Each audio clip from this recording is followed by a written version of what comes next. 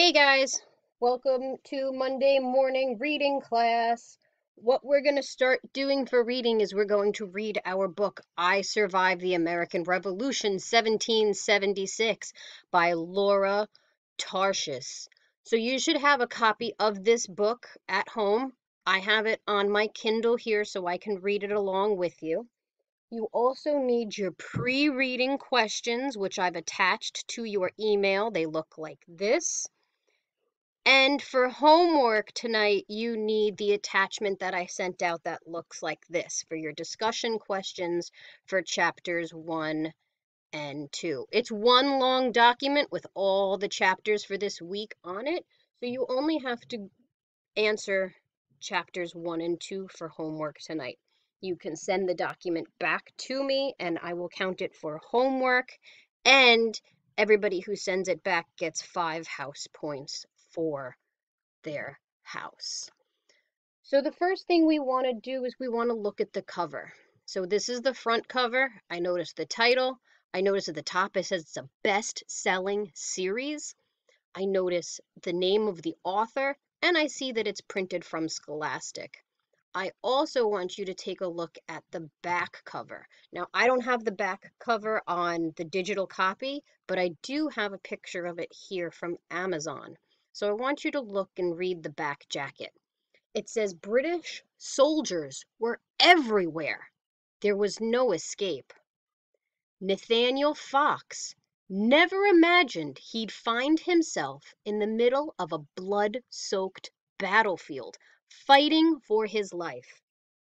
He was only 11 years old, so he's just a little older than you guys are.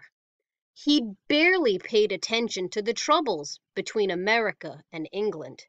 How could he, while being worked to the bone by his cruel uncle, Uriah Storch?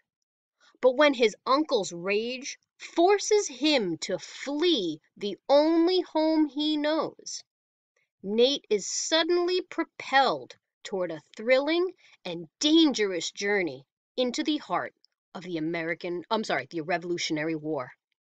He finds himself in New York City on the brink of what will be the biggest battle yet. So there's a couple of words here in the jacket that I'm already a little confused about, so I want to look back. I can tell that Nathaniel Fox is our main character, that he's going to be in some part of the American Revolution. He's 11 years old.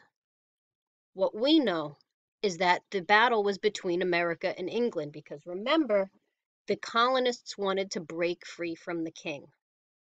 We meet a cruel uncle. I know cruel means mean, and his name is Uriah Storch. So Uriah's rage forces Nathaniel to flee the only home he knows. This word was one of our vocabulary words, and I remember that flee means to run away. So he's being propelled toward a thrilling and dangerous journey. I know a propeller is something on a boat or a plane that makes it go forward. So Nate is being pushed forward on a dangerous journey. This is all sounding very, very exciting to me. So what you're going to do is you're going to open up your pre-reading questions. You're going to work on these before we even open up the story. It asks you to look at the cover and the illustrations throughout the book. So you get to open the book and flip through some of the pages. Make a prediction. What you think this book is about. What do you currently know about the American Revolution? So this first question is a two-part answer. I'm asking you to make a prediction of what you think the book will be about, and I'm asking you to tell me what you know about the American Revolution.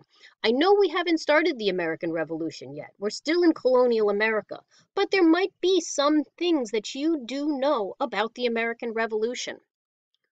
When you're making your prediction, please don't just write, I think the book is going to be exciting. I'm looking for a few sentences for you to really think, for you to really predict. What is this book going to be about? We know we have a character named Nate. We know we have a mean uncle. Make a prediction. Question 2 asks us, have you ever read any other stories from the I Survive series? I know a bunch of you have. Tell me about them. What do you remember from the stories? There's some really great books in this series, especially if you like American history. So, pause the video. Take a few minutes. Give me some good answers, some real thinking on your pre-reading questions. Pause the video now and answer them. Okay, welcome back. So now we have our story here and we're getting ready to read. And while I will read out loud to you, I do expect you to follow along with me. So here we go. Here's our front cover and the inside of the jacket. I Survived the American Revolution, 1776. So my book will look a little different than yours because, like I said, mine is the digital copy, but your first 2 pages should look something like this. So as I look at this first page, I see that it says, "To all brave, healthy, able-bodied, and well-disposed young men in this neighborhood who have any inclination to join the troops now raising under General Washington," that's George Washington, "for the defense of liberties and independence of the United States, take notice." So this looks like some sort of ad that they would have asked any brave, healthy, able-bodied, and well-disposed young men. Women were not able to fight in the war, but it looks like this was an ad asking you to fight for your liberty with General Washington. Chapter 1, August 29th, 1776 in Brooklyn, New York. And before I even start reading, I noticed this gun here.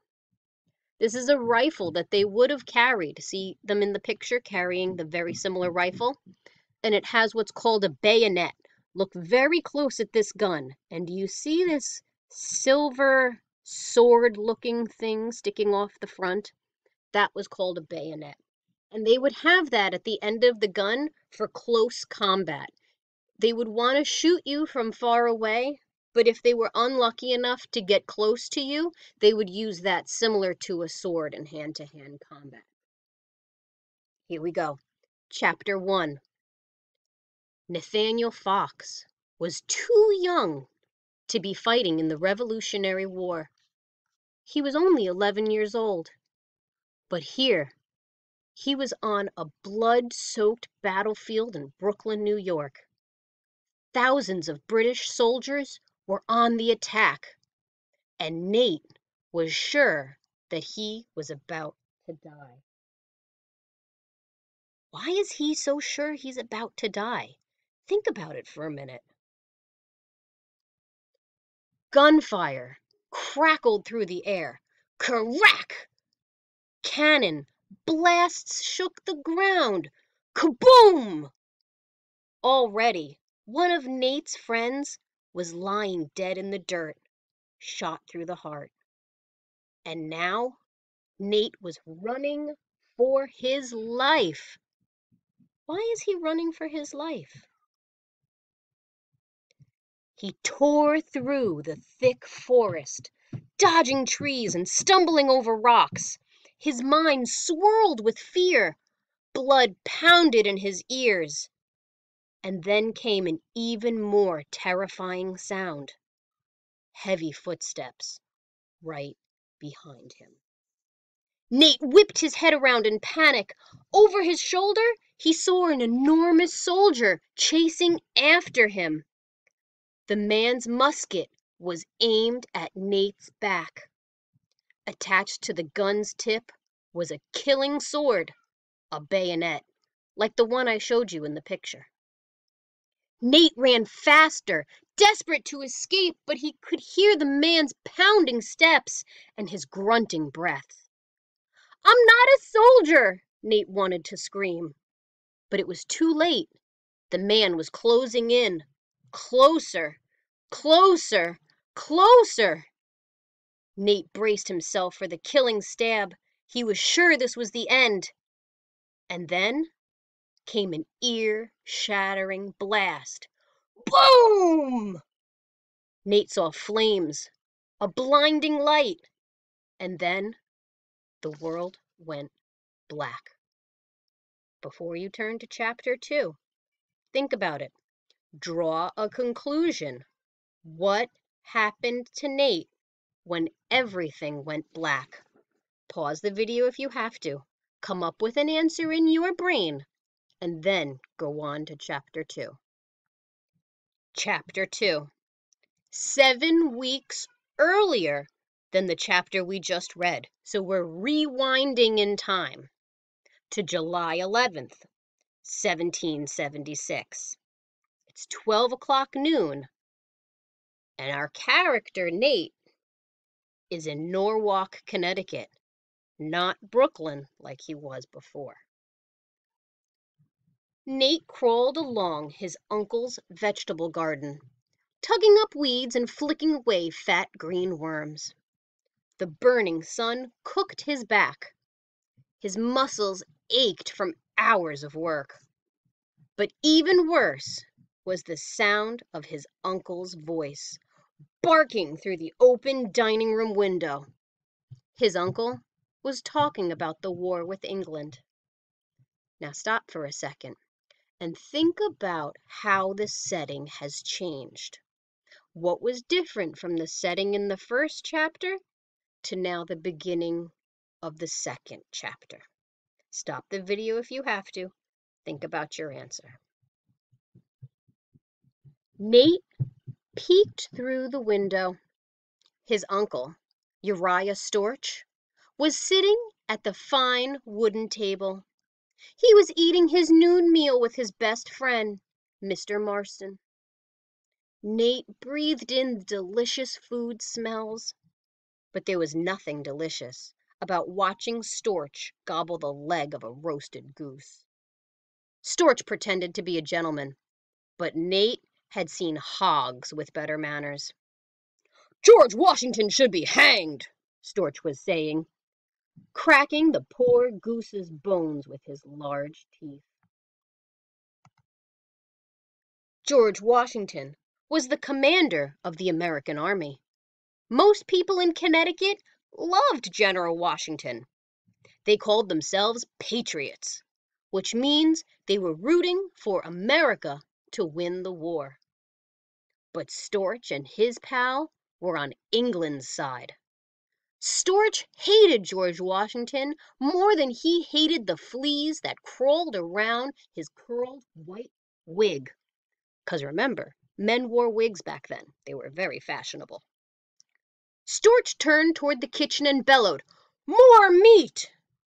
Seconds later, Eliza hurried in, carrying a silver platter piled high with fresh goose. Eliza stood patiently while the men heaped food on their plates.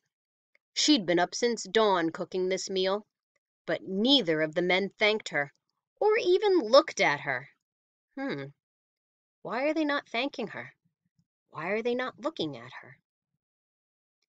Nate hated living here with Storch, but Eliza had it far worse. Nate was his nephew. Eliza was Storch's slave. Nate caught Eliza's eye through the window. He pushed together his lips and puffed out his cheeks, his best Storch imitation. Eliza raised her eyebrow at Nate, a reminder that he'd better watch himself. Storch was always looking for an excuse to give Nate a whack with his walking stick. He would not be happy to see Nate's blue eyes peering through the window. Nate ducked away. He had hours of work left to do, but he needed a break from the heat. He went to a shady spot under the cherry tree and looked down at the Long Island Sound. He loved watching the ships sailing by. Nate closed his eyes and pretended he was on one of those ships, headed out to the open sea. His mind was filled with the sounds of flapping sails and squawking seagulls. He imagined a cool sea breeze ruffling his hair. He could practically feel his father's strong hand resting on his shoulder. Papa had been a ship's captain. After Nate's mama got sick and died, when Nate was just 4, Papa started taking Nate along with him on his voyages. Nate grew up crisscrossing the ocean with Papa and his crews. What a happy life. Sure, not every kid would want to grow up on the sea. The creaking wooden sailing ships were crawling with rats. The stale, wormy biscuits could break your teeth. Nate's bed was a hammock hanging from the ceiling. But none of that mattered, because Nate was with Papa. Nate pictured his father's green eyes flashing from under his old sailing cap, his black ponytail waving in the wind. He'd wrap his arms around Nate's shoulder as they stood on the deck, looking out at the endless ocean. "You never know what's ahead," Papa would say, his eyes brimming with excitement. But now a wave of sadness crashed over Nate. Papa died almost 2 years ago, while they were sailing home from a trip to the Caribbean islands. The voyage had been smooth, with steady winds, a glassy sea, and a crew of 10 men. Nate's favorite crew member was Paul Dobbins, a joking 18-year-old with bright red hair and a gap-toothed grin.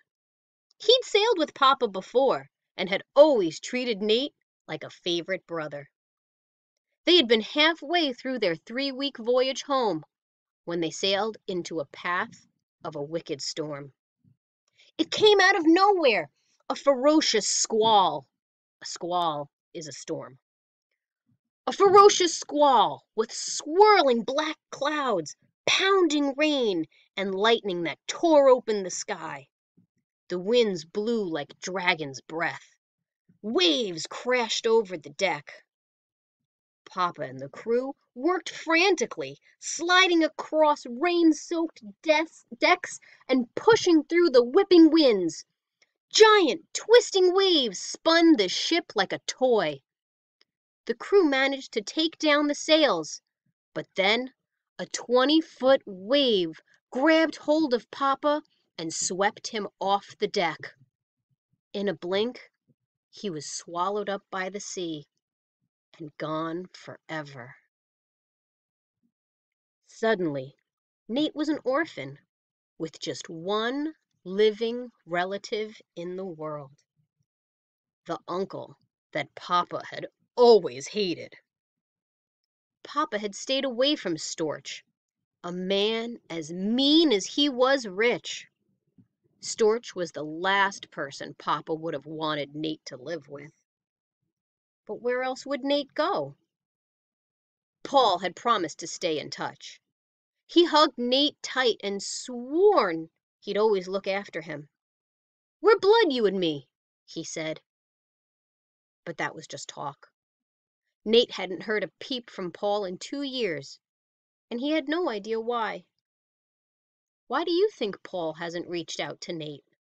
2 years without him on the ship after his father died, and Nate still hasn't heard from Paul. What do you think?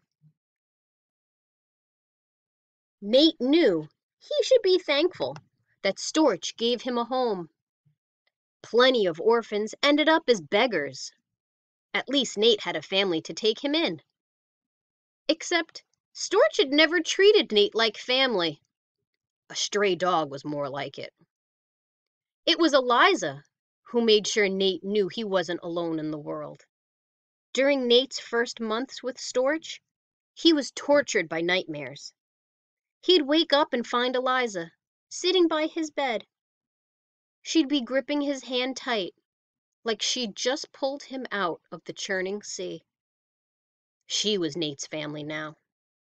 Nate stood there under the cherry tree, his mind swirling with sad memories. He was so distracted, he didn't hear the footsteps creeping up behind him. Something poked his back. A voice growled, "Back to work, or I'll chop you up." We're going to stop there for today. what I would like you to do is open up the Word document that I attached this morning. Here you'll see your Chapter 1 and Chapter 2 questions. You can click right on the question itself, hit the Enter key, and you can begin writing your answer to the questions. I'd really like you to use detail. I'd like you to restate. I want you to practice all of the strategies we've been working on in school. After you've written your answers for the chapter, you can go up to the top of your screen. You hit File, and you hit Save. Oop, the computer doesn't want to work. There you go. And you hit Save. When you save it, it will save your answers, and then you go into your email and you attach this document and send it back to me. I'll get your question answers, and you will get credit for your homework, your classwork, and you will get house points. If you're not so sure how to attach the document, you could always take a picture and email me the picture as well. All right, guys, don't read too far ahead. I want to read together. Enjoy your chapter 1 and 2. I will see you tonight at 6 o'clock. Bring your pre-reading questions and your comprehension chapter 1 and 2. See you later.